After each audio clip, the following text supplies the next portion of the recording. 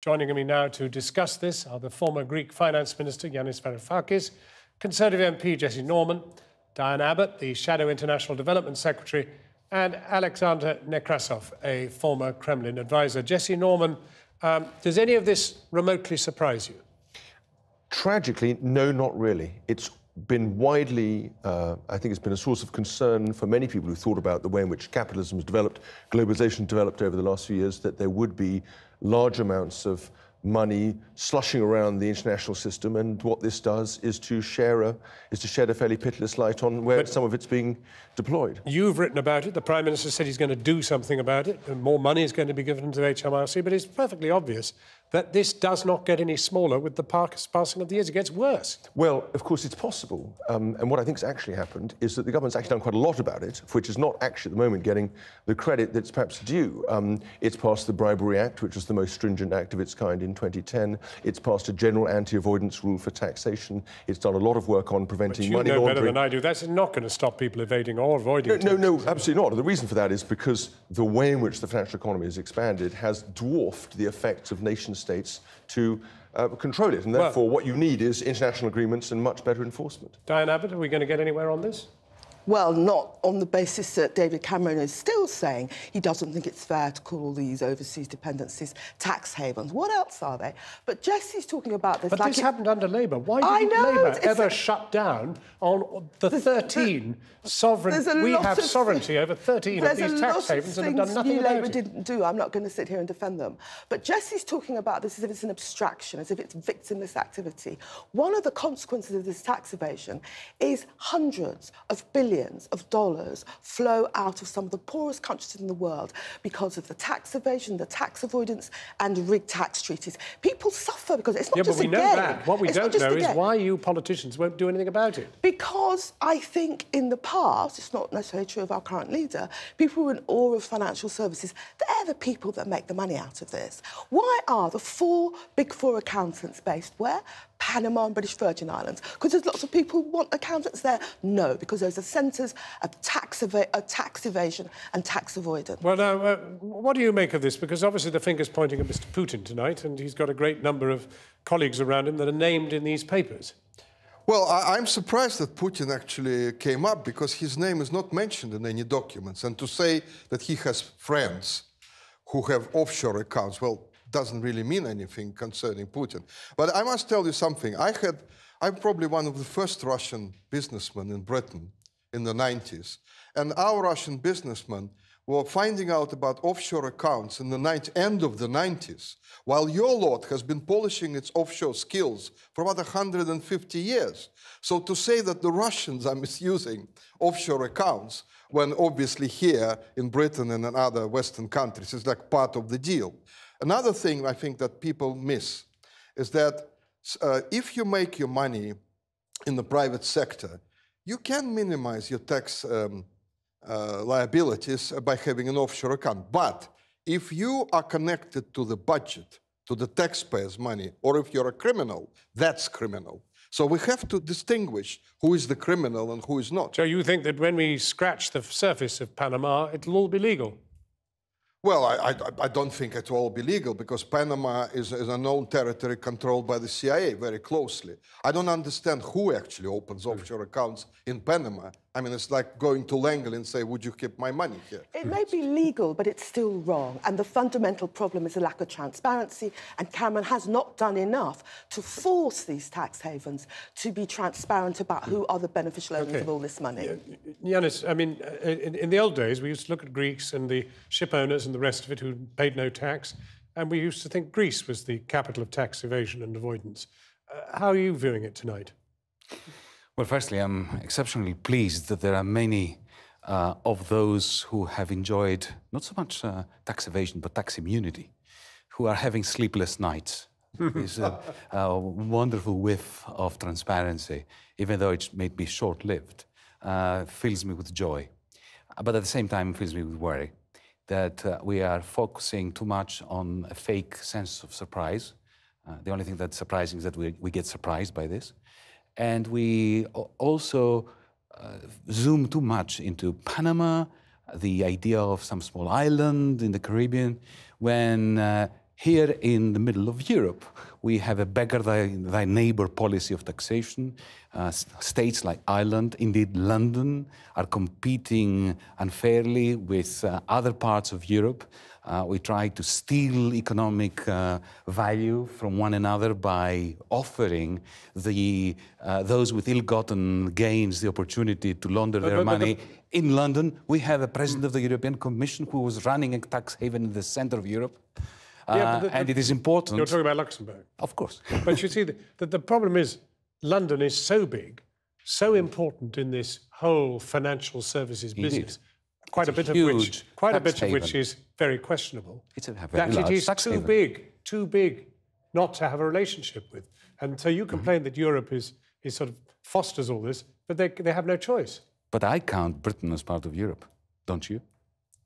Well, you see, of course, we're not members of the Euro, and that's the biggest element. You're members of the European Union, and you are as one with us in this race to the bottom, in the beggar thy neighbor policies on tax.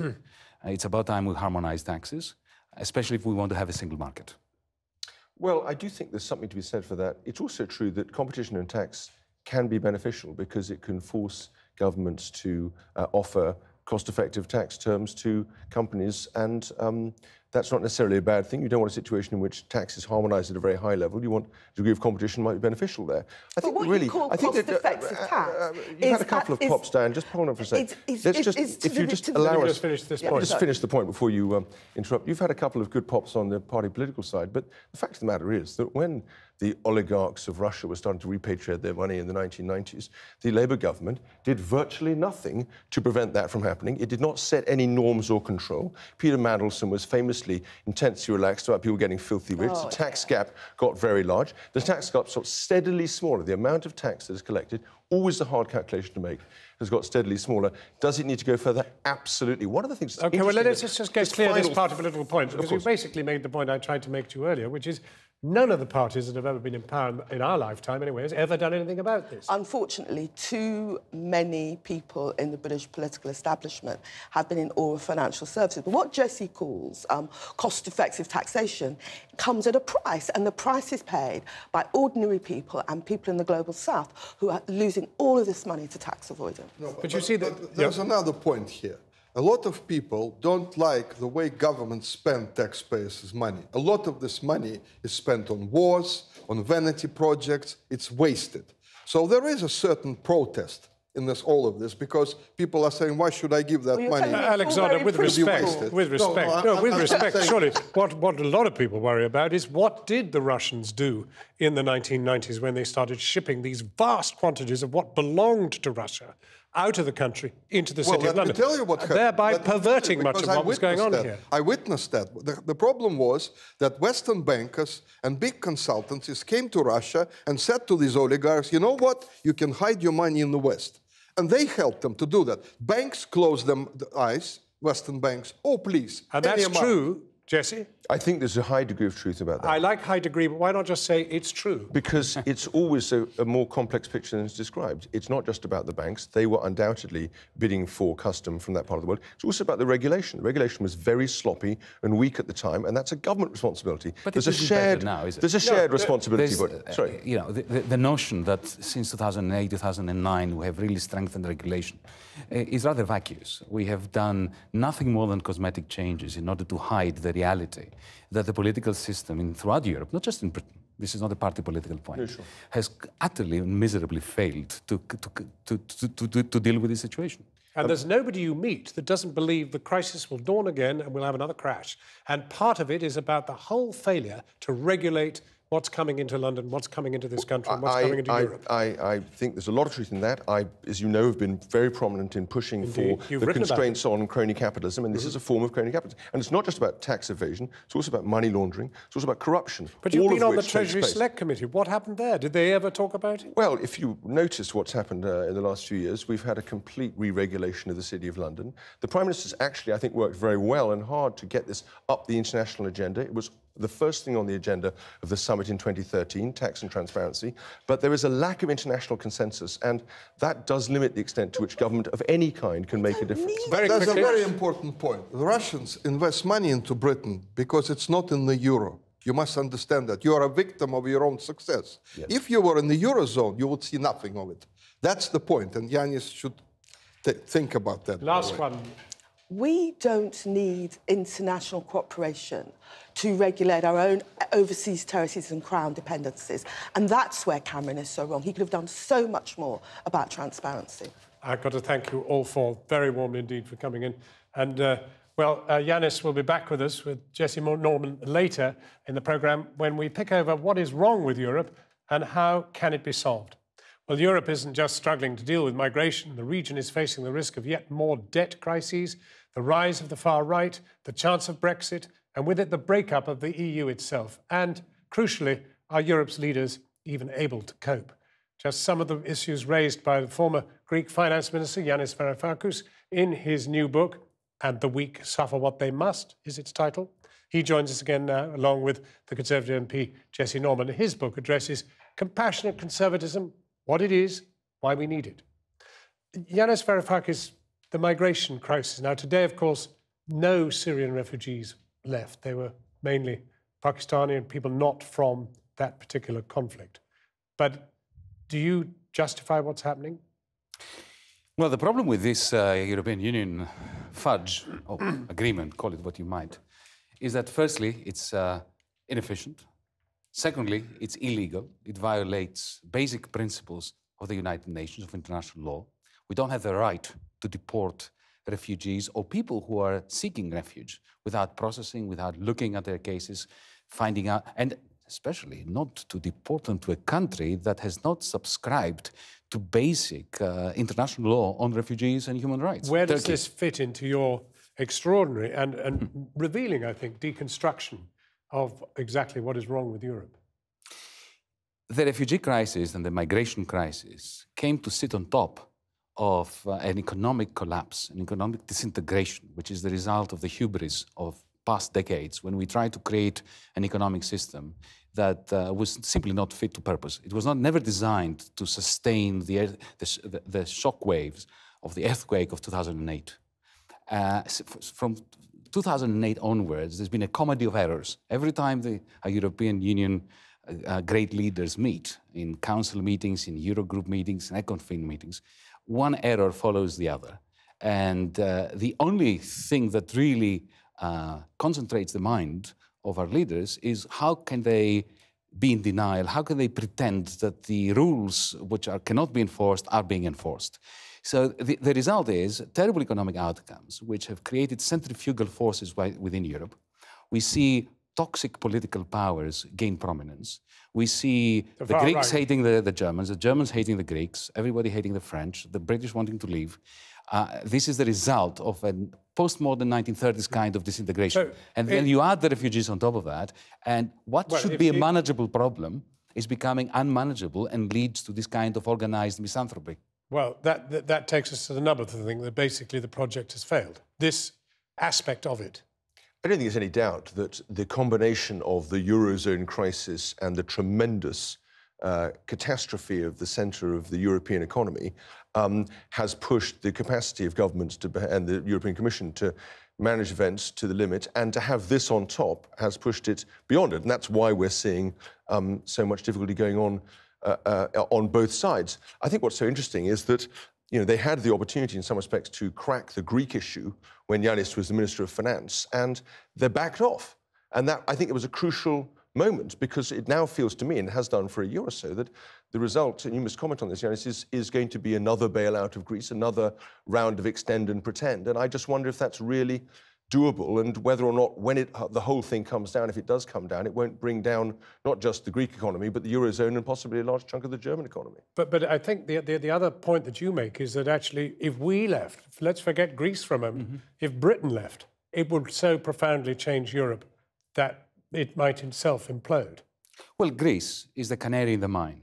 It's not responsible for the methane gas explosion, but it is an early warning. And it should be used as an early warning system. Instead, Europe is in denial of the problem that Greece just manifests, on the question of Britain. I think that the great error that both sides in this referendum debate make is they assume the European Union is something out there, a constant, a given. And then the question that the British public is asked to decide upon is whether you want to be part of it or not. It's not so. The European Union is an evolving enterprise and a disintegrating one. Brexit would profoundly affect this disintegration process. I think it will accelerate it. And simply by hiding behind reconstituted sovereignty here in Britain, you are not going to be able to escape this vortex which will be created in the center of the continent.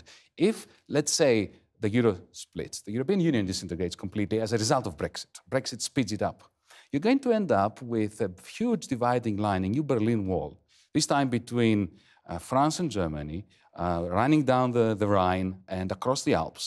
The Germanic lands, anything east of the Rhine, are going to become deflationary because of the new Deutschmark that will appreciate. The rest of Europe is going to be stagflationary with a combination of high inflation and high inflation. Do you think that Britain is going to be unaffected by this? That you will be able to sail across the Atlantic into some wonderful alliance with the United States and China? But in which case, you're going to be dragged into this. But both of you are critics of the great enterprise. What's to be done about it? Because your fundamental issue, or the fundamental in this book, is that actually the structures of Europe just don't work. Yes, but the difficulty has been that, as Yanis has eloquently pointed out, at every moment when the canary's been singing about the methane gas that's about to engulf the whole thing, people have just ignored it and therefore have failed to deal with it. And I suppose one of the things that people who support Brexit, and as you know, I've been scrupulously neutral on this issue because I'm looking after my constituents. You're the first neutral I've met. Well, that's because I think my constituents deserve impartial advice and information. But you still have to cast a vote in the end. And that's a private matter for me, thank you, John, but I'll leave that to my constituents. The question is not that. The question is how we as a country can, whether or not Brexit is itself then the action that forces the Eurozone and the other European countries to take a grip of the situation. That's the other way of thinking about it. It will be catastrophic for us. How European Democrats need Britain in. But if that is true, if that's true, what would he have to see to make this thing work, make Europe work? Well, the first thing that we need is a large dose of transparency in Brussels. I have a very simple view. We're agreed on that, my friend. If we live stream European Union Council meetings, just that, I mean, there are cameras in there, connect them to the internet, so that people can actually see what David Cameron argues on their behalf, what Tsipras, Merkel, Hollande argue on behalf of their people. Do you know what difference that will make? I've had this traumatic experience for 5 months in Eurogroups. I can assure you, John, Jesse, that if you could see live what was going on in there, the conversations would become far more rational and the outcomes would be far better for everyone. So that's just one step. The second thing we need some serious rethink of economic policy. At the level of the European Central Bank, we need more and better coordination between the Central Bank of Europe and the Bank of England. We need to have an investment bank like the European Investment Bank, having branches here in Britain with quantitative easing that purchases investment bank bonds that go straight into new technologies in Britain, in France, in Greece and so on, to crowd in private investments. We need to rethink the way in which we manage welfare, social welfare throughout Europe, without any federal moves, just in order to increase the sovereignty of our national parliaments. Let me ask you as a first step. Yes/no question. Yes. If you were British, would you vote to stay or to leave? To stay in order to fight Brussels from within. And can I ask a final question, which do you think there will be another bailout of Greece as matters presently stand? There is every second month there is. Because this is what happens when you have an unsustainable debt. You need more unsustainable debt to pretend that the previous debt was sustainable. Yanis Varoufakis, we'll never close this down, but thank you very much indeed for coming in, Jesse Norman too.